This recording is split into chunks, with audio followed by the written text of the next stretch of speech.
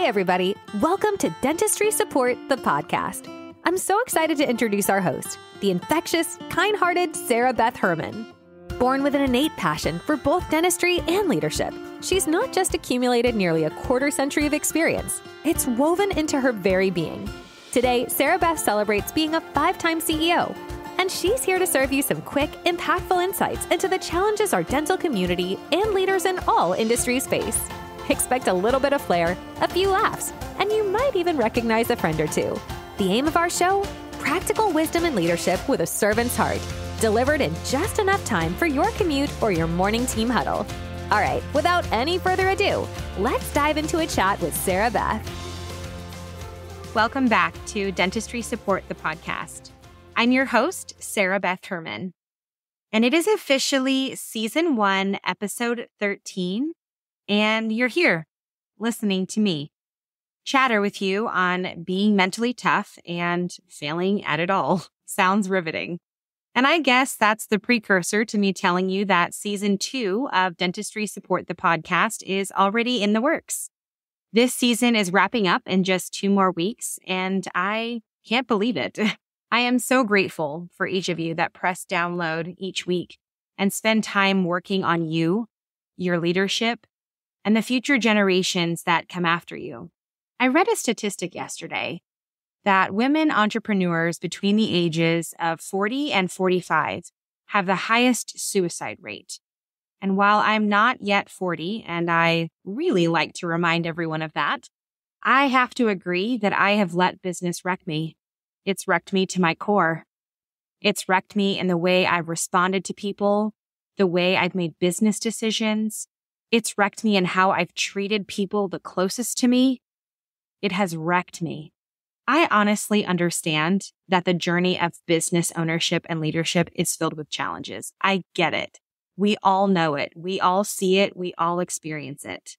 But I could have never prepared myself for the things that I've gone through, even if you would have told me exactly how it was going to play out.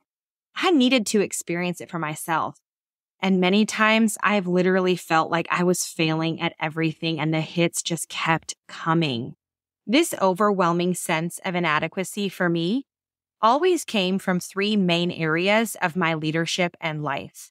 Once I began to understand these 3 things, it changed so much about how I processed what I went through and learned from it rather than crumbled as a result of it. For you, understanding these 3 things will help you in addressing your feelings of failure and transforming them into opportunities for growth and improvement. During my 3rd year in business with Dentistry Support, I remember we were growing fast, and I mean super fast. We hadn't yet gotten to the point where our onboarding form actually helped us learn how an office wanted us to support them. We had no formal training department for new hires, and I was personally onboarding every dental office. I was taking every call. I was handling every problem situation. You name it, and I was wearing the hat. My days were long, and my clients at this point were in almost every state in the United States. And that meant that I was in every time zone for the United States. I had 75 employees at the time, and I thought that was a lot. I giggle now thinking about it, but I also cringe so badly at how we just didn't have our stuff together. And I was trying so hard to make it all work. This was still a year before the COVID shutdown, and I had no idea what struggles were still ahead of me. I remember this one month, we had over 20 sales calls, which was crazy for me at the time. If you don't know this yet, I am the CEO of Dentistry Support, and I still take every first call with every new client. I want them to know me. I want them to hear from me and understand the passion behind why this company exists. It's not a joke for me, and I don't take it for granted. And yes, before every call, I pray over it. I pray over the words that will come out of my mouth, that I will be an inspiration and a motivation, and first, the dental office's friend in dentistry. I do not care how cheesy that sounds. I care that much. It matters to me that every dental office I meet knows that I care about them. It was the first part of fall. I remember because this one day I'm about to tell you all about, I can still remember the smell of the candle I had burning in the house. The day was that significant. We lived out in the boonies in the small town I lived in at the time, and our internet was terrible. Usually early in the morning, I would head to the community center to use their Wi-Fi and a quiet room to take calls. I'd stay there until about 2 or 3 o'clock each day and finish the rest of my day at home. Then 3 days a week, I would go to a dental office I privately coached and mentored. I was generating a revenue of about $50,000 per month. My staff was worldwide, and I was spread thin. I have made it a conscious choice to not hire people with dental experience. It has derailed me more times than I can count because everyone thinks they are a supreme expert in dentistry. And we do not support offices from the standpoint that we know everything and we do it all perfect. We support them from the vantage point that we are wise, but we also support the journey that they're on, the dreams they have for their practice and how they want it to run. We align with their best practices. I don't want to change their company structure. I want to mold my company to be sure I support them the best way for their growth. So we train everyone from scratch. The day before, I had a call with a prospective client out of Scottsdale, Arizona. He had a larger office and we were going to enroll his office. The fee was $6,000 per month. He ended up signing up that very day. He paid his 1 month in advance and we were pumped. The week before, I had enrolled 2 dental offices. The sum of their revenue was $9,000 combined per month. So with the new office that we just enrolled from Scottsdale, our total monthly revenue was at $65,000 per month. And for us, we were killing it. It was the highest revenue we had to date. At this point, I had just really let my dental billing lead take the reins in payment posting for 7 of our offices. She was pretty good. The team under her wasn't perfect, but we were auditing and it was all going okay. I had just really let my dental billing team lead take the reins in payment posting for 7 of my offices. She was pretty good, and the team under her that was tasked with these duties every day, they weren't perfect, but we were auditing them and it was going okay. At this point, we didn't have near what we have now as far as people or staffing, processes, and accountability with our services. It was pretty rough. We were basically surviving on Google Docs and Skype messaging. I mean, yikes is the best word that I can give you because HIPAA compliance wasn't even a thought we were thinking of. We were just trying to provide this remote support and live out this dream that I had created in my mind of what this company was going to be. Back to the day. My morning started out with my new office that I had just enrolled from Scottsdale, Arizona, telling me that he had never asked his wife and now he can't enroll and he needs his $6,000 back. 45 minutes later, my dental office that I was coaching and mentoring that was paying me $8,750 a month just called and said that they needed to cancel my services because they just found out their sister who owned the practice with them was embezzling and the payment they had already paid me had a stop payment on it. At this point, my stress was getting a little bit more intense. By noon, I had a message from one of my existing offices out of Oregon that we needed to talk. The payment posting was a mess and they just wanted to take it all back in-house. They were canceling their services effective immediately. This was a $4,500 a month office. Okay, so let's do some quick math. $6,000 plus $8,750 plus $4,500, that equals $19,250. Cool. So we're down to a monthly revenue of $45,000 and it's only noon. Love this. Awesome. I'm starting to panic. I have 75 employees, 75 people depending on me for a paycheck. And I barely took a paycheck. I mean, barely took a paycheck. In fact, at this point, I was applying for a loan through QuickBooks to get $100,000 to help me with funds while I beefed up my training department so we could be better for our dental practices. By 1 p.m., I had 2 emails hit my inbox. One was of one of the offices that had just enrolled and their office manager had just come back from maternity leave And she was so upset that they had signed up with us that they needed to put in their 30-day notice to end support before they even started. We were actually still in active onboarding. The other was a 3-group practice that wanted to end half of their services that we did for them because they just wanted to bring everything back in-house. That was an additional $11,000 a month in reduction of revenue. So now we're down to under $35,000 a month in revenue. I was bawling.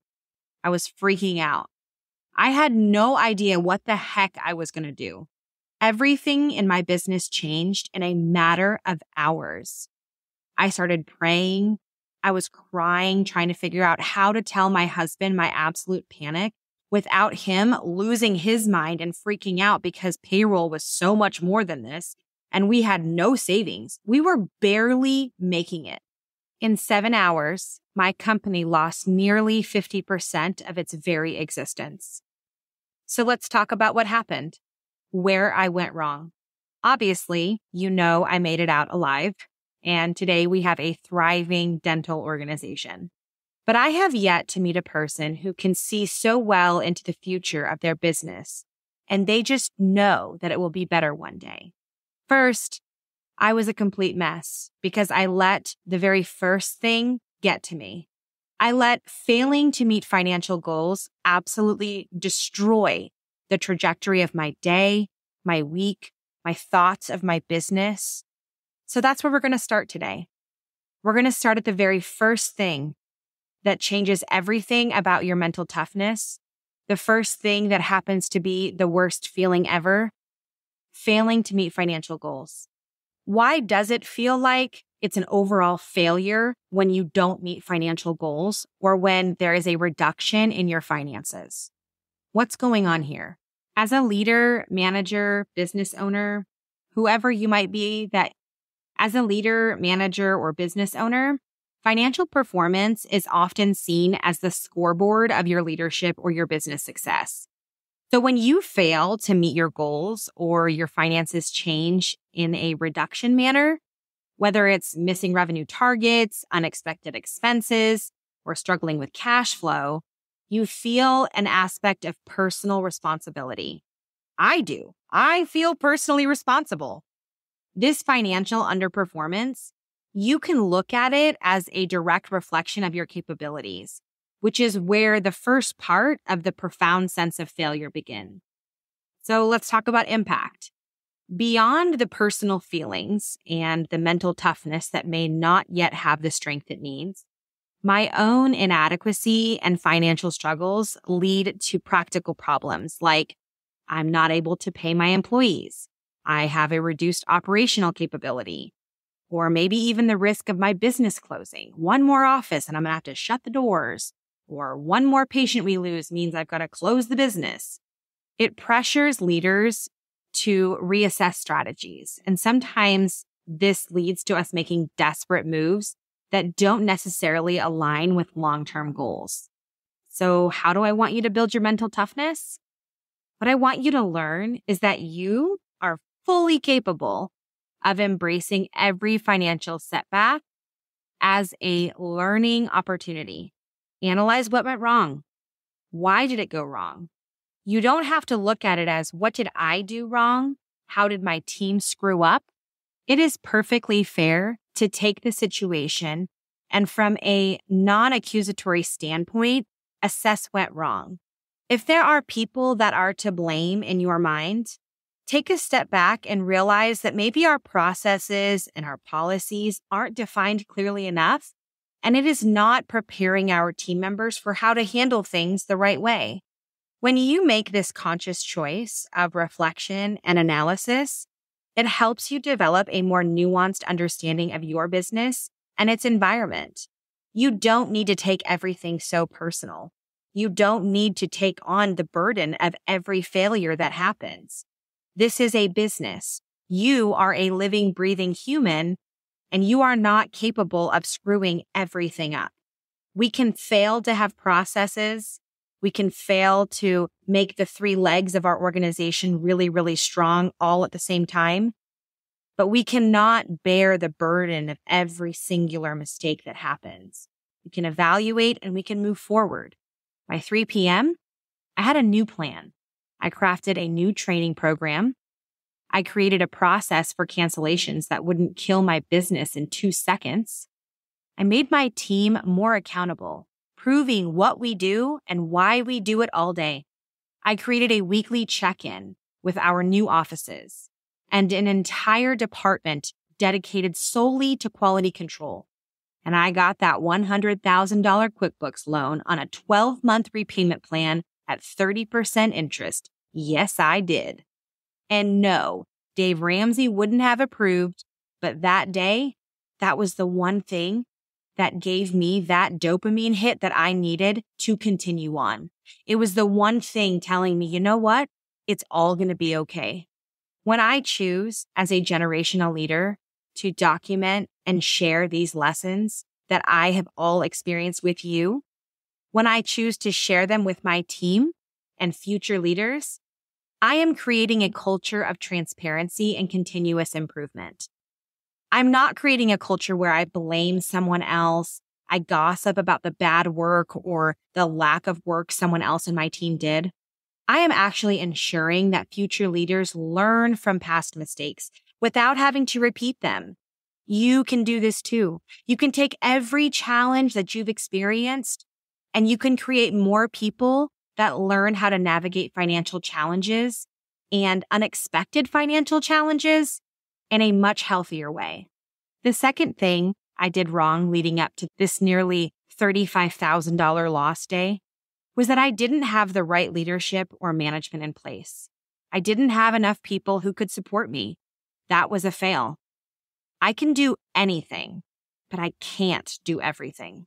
Ineffective leadership or management is the second thing. Why does this feel like a failure? Effective leadership is crucial for motivating your team, guiding them through different challenges they have, and actually achieving your business and leadership objectives. When leaders feel like they're failing, maybe due to high employee turnover, low morale, or maybe failing to inspire people, they often internalize these issues as personal failures. Ineffective leadership will absolutely lead to a disconnect between the leader and their team, which further exacerbates the sense of isolation and failure. The implications of perceived leadership failure are extensive, and they affect your team productivity, your company culture, and ultimately the bottom line of your business. As a leader, you're likely doubting your competence. You're making the problem even worse with overcorrection or maybe even withdrawal from engaging with your teams. You're just so defeated that things aren't going the way you want. So how does building mental toughness change this? Well, we've got to go back to how to build the mental toughness. If you want to be mentally tough, I need you to start focusing on developing emotional intelligence, recognizing and understanding your own emotions and how they affect your team. This will build your team up so that you have the right people around you to solve problems. When you understand the way you respond, you communicate more effectively with others. You have better conflict resolution, better team cohesion. Learn to practice empathy and actively seeking feedback because this transforms your perceived leadership failures into opportunities for personal growth and team development. Learning to model emotional intelligence and open communication sets the standards for future leaders. It not only cultivates a supportive and inclusive company culture, but it also equips upcoming leaders with the tools to manage their teams effectively. So if you're really struggling because you don't have a great leadership team beneath you, it may have to do with how you are communicating with the people who are beneath you. Because leaders don't have to have a specific title. Everyone is a leader. And when you are well equipped with your own emotional intelligence being at its highest point, your own mental toughness strengthened, you actually ensure that your organization continues to thrive and has effective leadership. Lastly, this third thing, and man, oh man, this one smacked me in the face, is not adapting quickly enough to market changes. I was still in a dental office working. No, that wasn't where I knew things in dentistry were going. When I created dentistry support, I knew that dentistry was going somewhere totally different. I was still holding on to old ways that I had made money before, and those ways weren't going to work in the future when I was trying to go in the future. As electricity evolved, as automobiles have evolved, we've left old ways in the past, and I wasn't doing that. I needed to be focusing more on improving my team and being unavailable 3 days a week in an office when my team was all online and we had 75 employees and I was working 22 hours a day. I mean, all of this was so wrong. When you don't adapt quickly enough to market changes, it can feel like such a failure and you don't even realize why you're failing. The pace of change in many industries is relentless. Leaders are expected to anticipate and react to market shifts, technological advancements, and changing consumer behaviors. So I was changing the way dentists would think about their business by bringing something completely online that used to be done in offices. And if I am not willing to fully adapt to that new change and I'm still staying in the past, I am preventing my company from moving forward. So my failure to adapt quickly enough resulted in lost opportunities, declining relevance, and a competitive disadvantage because of my own choices. This failure, I totally internalized as my own lack of vision and capability to steer the company forward. The consequences of failing to adapt are so severe. They diminished my own share of the market in dentistry. For me, it triggered a crisis of confidence. I was questioning my own strategic vision, my own decision-making skills. I am determined to build your mental toughness right here. If you aren't already encouraged in your own leadership, in the next less than 5 minutes of this episode, you're going to have the tools to cultivate a mindset of agility and curiosity.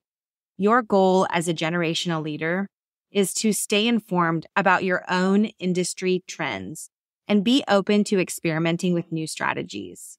Have an approach that will change and transform fear of the unknown into excitement for innovation, making you a more resilient and forward-thinking leader. When you make a choice to choose to be a generational leader, you are choosing to create a culture of learning from mistakes and an openness to what new can come your way for your business.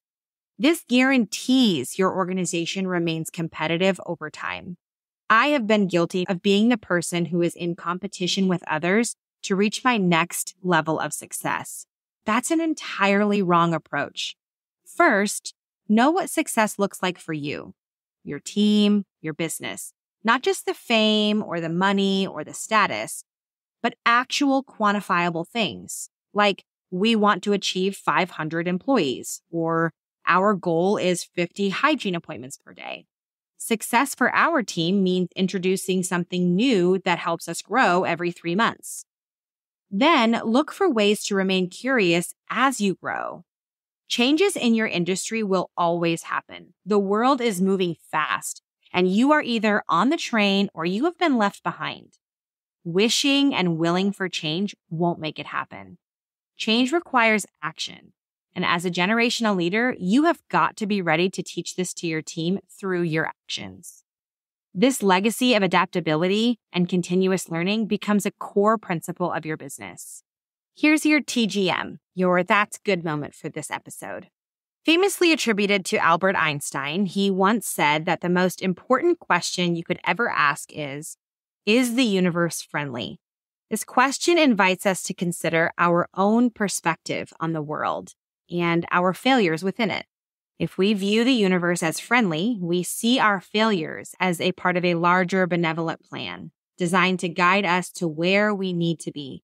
This doesn't simplify the pain of failure, but it does encourage a hopeful outlook that each challenge is a stepping stone rather than a stumbling block.